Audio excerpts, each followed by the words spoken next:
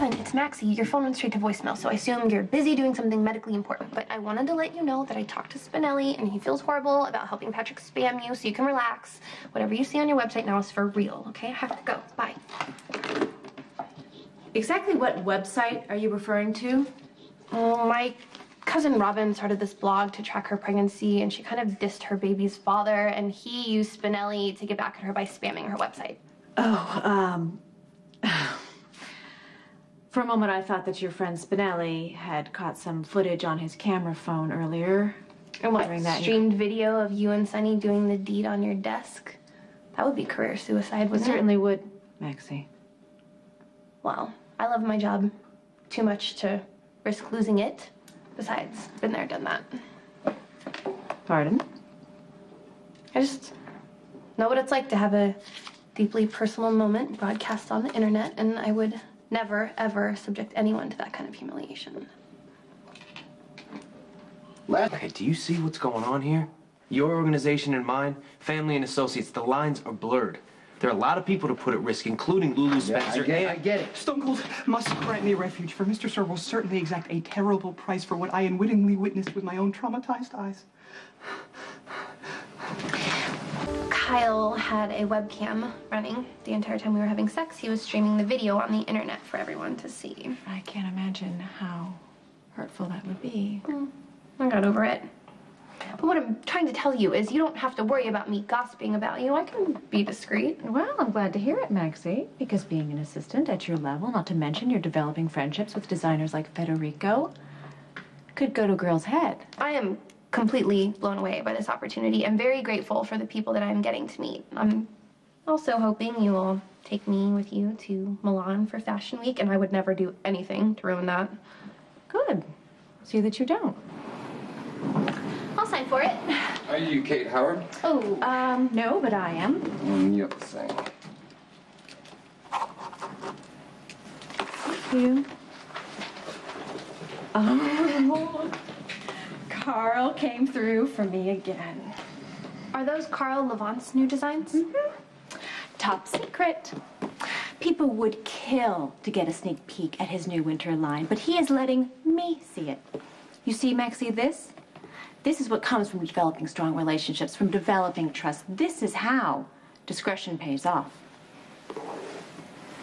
Humble apologies for interrupting what is clearly a modular moment, but the Jackal's need is dire.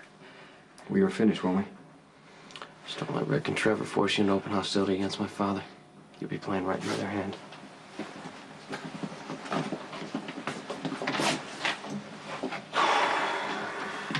The Son of Darkness sounds ominous. If the Jackal's arrival undermined a peace accord, Tell me what happened. Pardon? You barged in here for a reason. Sonny, something about Sonny? Oh, yes! The Jackal's very life is in jeopardy. Why? Well, I'm not allowed to speak of it. Mr. Sir said that my life would be forfeited if I opened my mouth. Okay, then I would keep your mouth shut. Wise as always, Zen Master. But even a grasshopper needs someone with whom to confide, if only to assist in unraveling the truth behind Maximista's very strange reaction to the sight of the fashionista and Mr. Sir in flagrante. Stop. You need to say something I can understand, or you need to go. Maximista and I walked in on Kate and Sonny having sex on Kate's desk.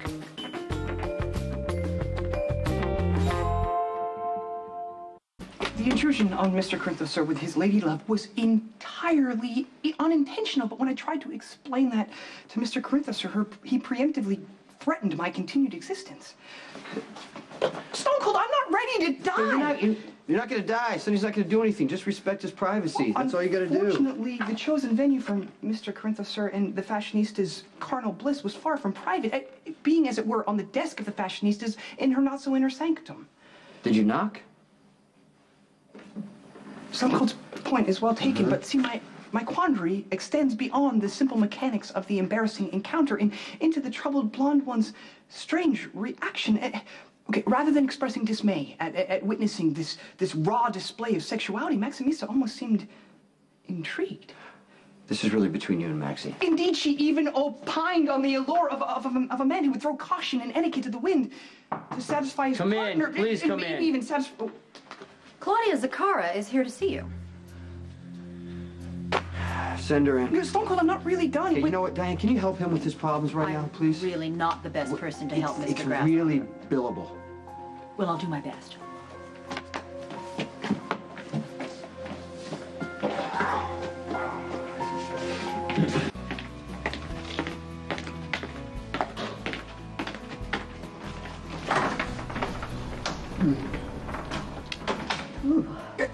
The brusque lady of justice is quite certain that this conversation falls under attorney-client privilege, because if not, the jackal is a dead man. As long as I bill Jason, then yes, you may retain me for legal counsel, and anything we say is privileged. Okay. Well, I am hopelessly devoted to fair Maximista, but apparently my lady love craves desk sex with Mr. Corinthos, sir.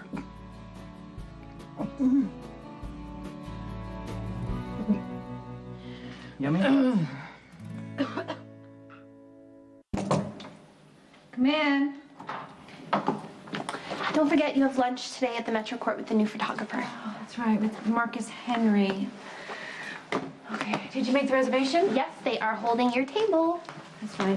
Send flowers to Carl. Call Kazumi. Okay. Would you like a note with those? Sure. Congratulations on a work of genius. It was a privilege to get a preview.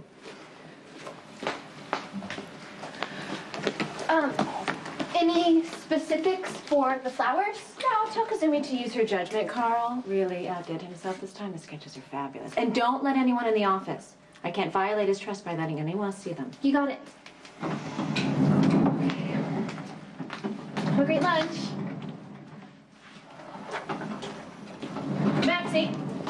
Maxie, when you talk to Kazumi, can you please tell her to change out the flowers in the house? I want some spring blossoms now. Will do. Okay. Okay, bye.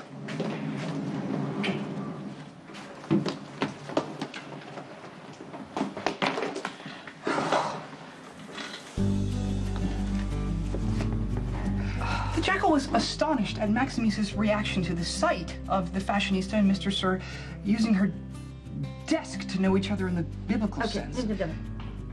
Let me just summarize this in English. Sonny and Kate were having a quickie in her office. You and your Maxie walked in on them. You were horrified. Maxie was titillated. Is that correct? It was a bit more traumatic than the brusque lady of justice appears to comprehend. Why? I'm still not getting what your problem is with all of Okay, this. Maximista extolled an attraction for a dark and mysterious man of danger who would throw caution to the wind to take his pleasure at any given time on any given surface. Mr. Spinelli, has Maxie Jones ever directly declared to you that she is attracted to Sonny Corinthos? She seemed more interested in the abstract, to wit, a man of Mr. Sir's character, one who cares little for convention or propriety.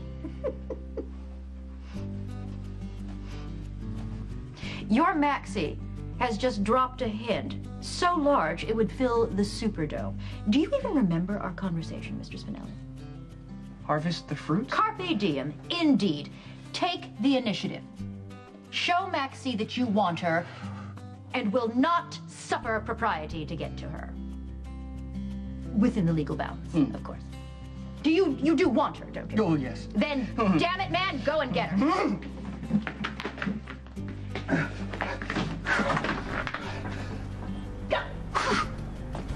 Spinelli, are you okay? I'm sorry, no time to linger. The time has come for the jackal to seize the initiative and whatever else he can get his hands on.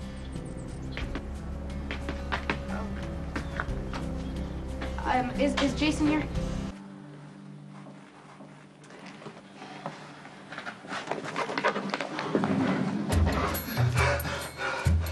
Maximista. Oh, it's not what it looks. Oh, my. Maximista, your message has been received.